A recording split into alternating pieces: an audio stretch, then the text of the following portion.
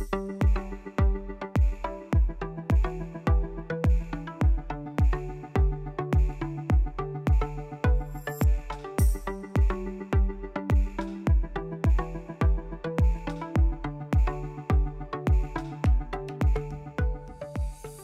I'm Nicole from Rockwell Automation, and we're here to talk about results achieved. I'm joined today by Probodh from Athena to talk about some results that they saw with one of their customers. Hi. Hello, Nicole. How are you? I'm good. Thank you for joining me.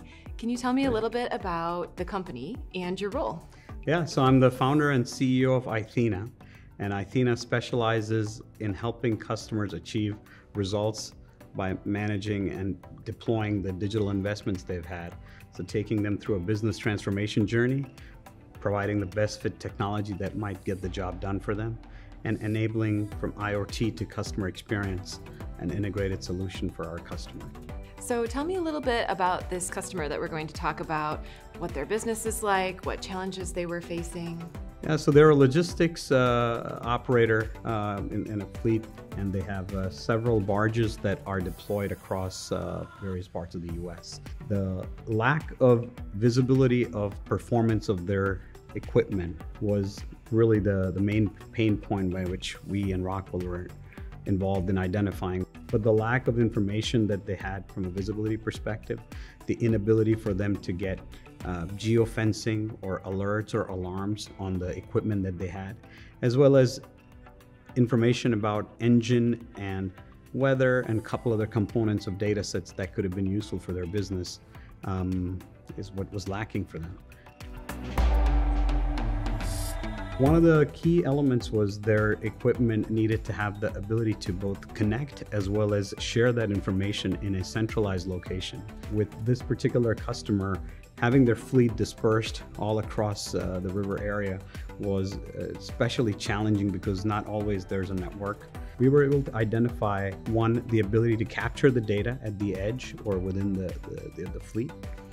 Then to be able to come up with a communications method to bring that data back, but we really helped them bridge that gap to bring the data back to a centralized location. And then the ability to play that data back to a couple of different personas, whether it was the operators, whether it was the customer service teams, whether it was the support teams or the engineering teams, to identify where the fleet was, what kind of performance the fleet was working against, what was the goal, and what kind of alarms and alerts were they feeling or the operations was feeling in the field. So to be able to identify all of that using industrial IoT, using integrated data capture methods, and using ThingWorx as a platform is what we suggested to them. That's great, and we love our partnership with PTC. It gives us the opportunity to provide ThingWorx for that last stage you talked about, the data visualization. You're a member of our partner network, correct? Yes, we are. Yeah. So we've been working with both PTC and Rockwell over the years and have had the privilege of working with direct sellers, with their distributors, and a lot of the product teams in the regions. So when it came to data capture at the edge, how did you help them accomplish that? We deployed a kind of an OPC type layer to enable the integration from the edge devices, brought some sanctity to that data that was collecting information about the engines, whether it was the front, the middle, the back, as well as then integrating this data set of the machines along with some other data sets like weather, like the depth at a given point in the river. That helped them identify areas of kind of big data, if you will, along with machine data. And I think solving that problem enabled the opportunity for them to be more visibly in tune with where the location was, the geofencing, the kinds of issues they might be getting in the operations of their barges. So the capture was kind of not so much of an issue per se, but the aggregation of that data capture was something we solved with bringing everything together on the PTC platform.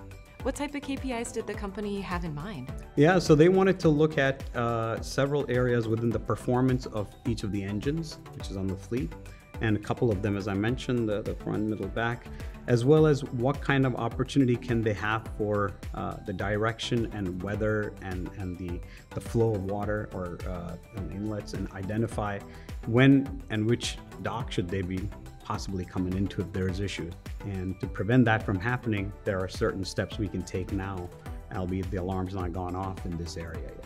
So I think the opportunity to be predictive the opportunity to be more intimate with the customer. And of course, doing all of this by bringing data in a unison, and that data being machine data, some third-party and big data, and some customer or ERP type data together. This is exactly why I geek out about data management, because this is the type of thing that without bringing all this together and seeing correlations between the data, I bet there was so much downtime, right? I think this was one of the biggest concerns that they had, the reduction of downtime. And with this implementation, the opportunity now lies to possibly do maybe upwards of 25 to 30% reduction in downtime. Yet another important outcome, or ROI, if you will, is the efficiency in their routing. Here, the opportunity lies to help them become more responsive with their customer, and both obviously increase the response time for queries or intimation back to the customer by maybe upwards of 20% or so. So thank you so much for coming and sharing your story with us. You are doing some really incredible work in the marine industry, and with this particular customer, you're really leading the way. We're grateful to have you as a partner. Well, it's a thank you to Rockwell, and we appreciate the opportunity to share this information with you and our ecosystem.